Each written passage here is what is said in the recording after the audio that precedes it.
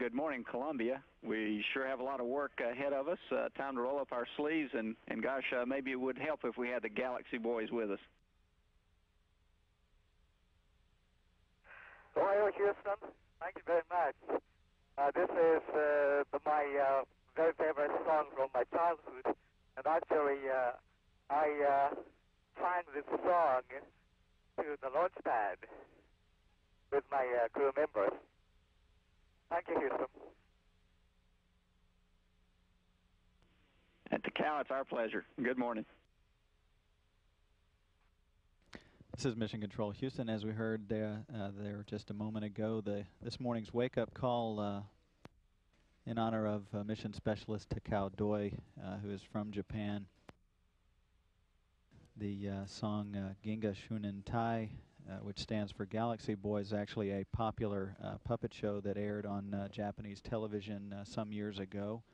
The show, as Takao Doi mentioned, one of his favorites in his childhood, and that is the music from that popular television show, which stands for the Galaxy Boys, a science fiction puppet show.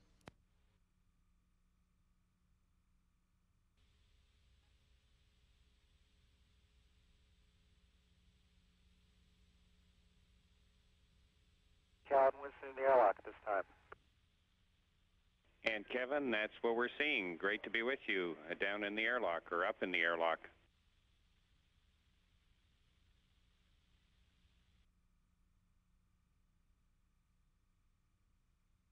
This is Mission Control Houston. This view shows mission specialists Takao Doi and Winston Scott as they finish up checkouts of their spacesuits that they'll wear on a spacewalk currently planned for Monday. All of that checkout going very well so far. No problems reported by the crew members.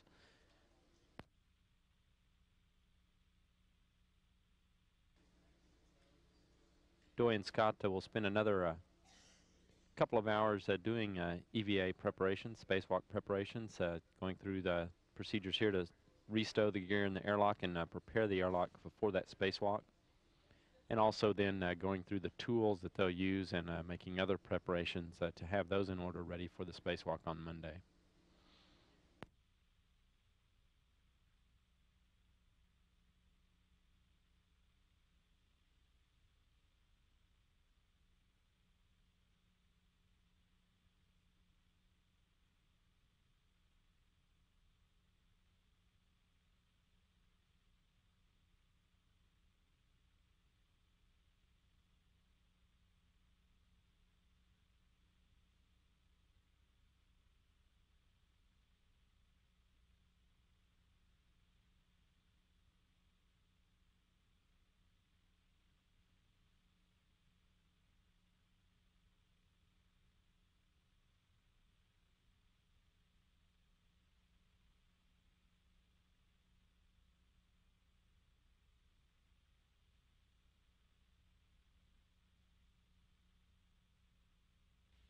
Hello, Columbia for Club Box. Go ahead, Casey. Yes, if you can give us no later than, no earlier than times for sample 4, we'd appreciate.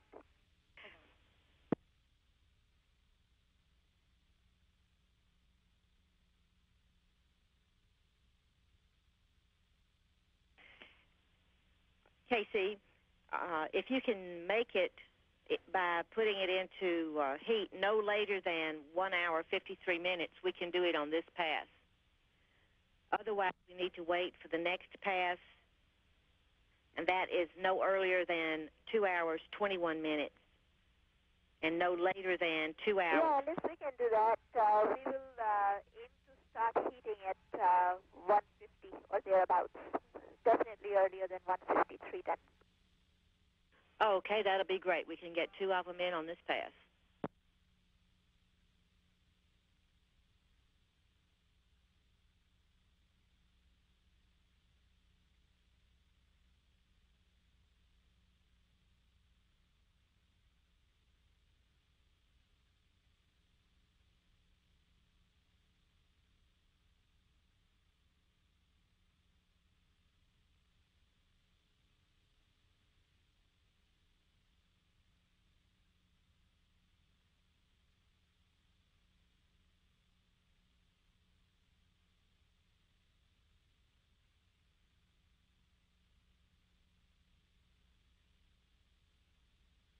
Columbia, Houston, we really appreciate the airlock video. We'll let you get on with your work at this point.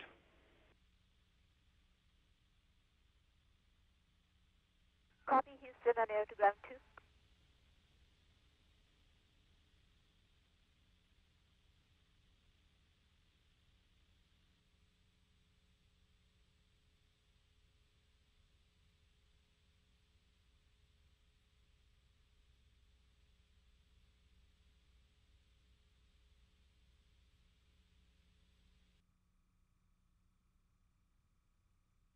This television from Columbia showing Payload Specialist Leonid Kadenyuk as he works with the collaborative Ukrainian experiment. Kadenyuk is a Ukrainian payload specialist flying on board the shuttle, the first Ukrainian to fly on board the space shuttle. The collaborative Ukrainian experiment is a plant growth experiment that studies 10 different plant growth experiments that will operate during Columbia's 16 days in space. In conjunction with the plants and pollination of plants that is being done on board Columbia in the experiment, students are also participating by performing similar experiments on Earth, both in the U.S. and in the Ukraine. The experiment studies the effects of weightlessness on plant growth in general, and specifically on pollination of various plants and weightlessness.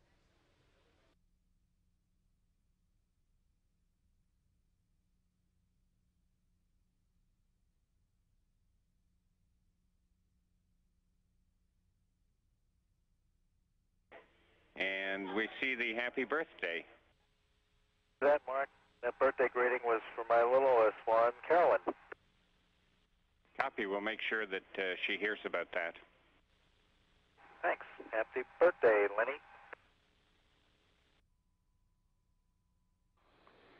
We mentioned just a few moments ago that there are two ways to retrieve the Spartan satellite, the most dangerous being the spacewalk, and retrieving it by hand. Who can speak to how dangerous it is and why?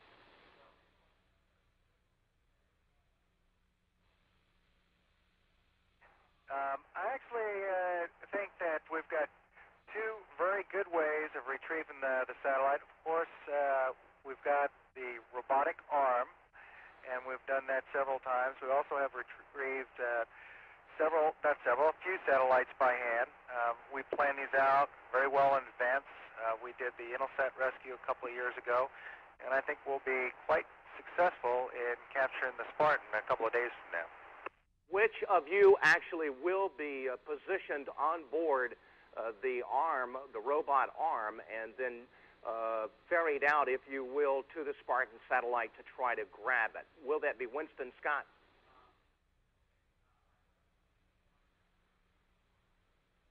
Using the arm is certainly one option, but I think the option we're leaning towards is Takao Doi and myself being positioned on the left and right sides of the Spartan impis. The impis is the mounting structure that the Spartan will fit into.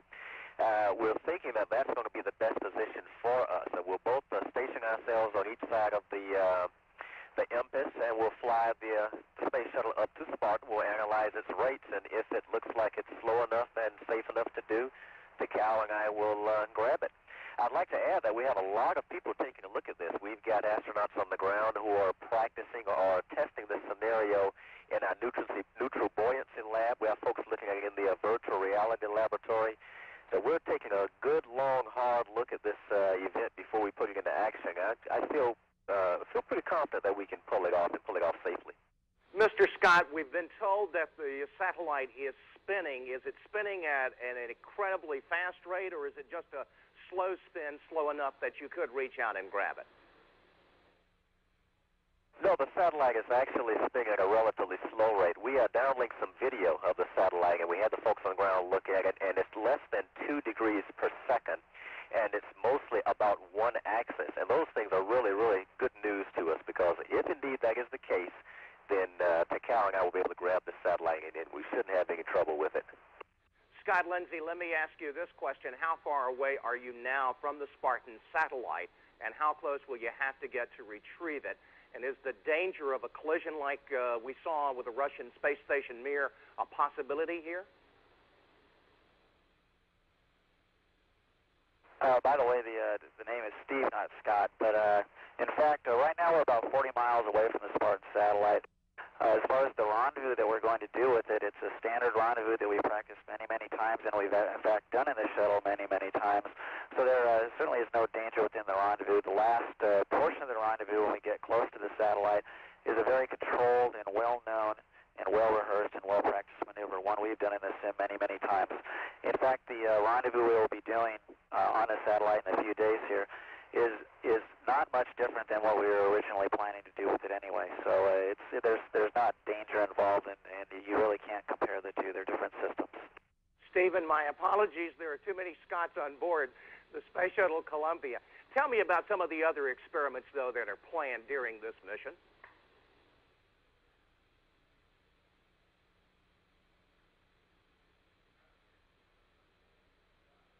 We have a lot of experiments in the payload bay, and most of them deal with material sciences, some exciting crystal growth experiments, and some where we are trying to do measurements to an incredible accuracy. For example, an experiment from Stanford called CHECS yesterday measured the temperature of helium to a billionth of a degree Kelvin, and all of that has, of course, a lot of applications.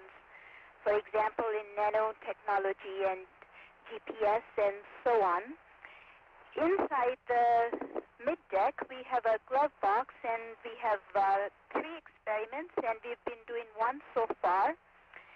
We've done 5 sample runs of this material science experiment where we are measuring or studying the wetting characteristics of 2 different liquids which are immiscible, and the principal investigators tell us that they are very excited to see the results so far. Commander Kregel, a question from Lee Barker in Lower Hutt, New Zealand. When going in and out of orbit, do you have to be aware of other traffic such as telecommunication satellites and space junk that may be dropping out of orbit? Believe it or not, we do have folks looking and making sure that we stay away from other satellites or space debris, and that's tracked by the Air Force at NORAD in Colorado Springs, and they keep us well away from any kind of debris or any other kind of traffic. Okay, real quickly, Doi-san, Nihon no minasan ni Nihongo de message onegashimasu. First in Japanese and then in English. 皆さん、土井高尾です。宇宙からこんにちは。私たち全員、一生懸命、宇宙で、頑張って働いています。皆さんよろしく。Real quickly, Dr. Chawla. Hello, everybody. We are working very hard in space and also having fun watching the Earth and playing in a microgravity condition.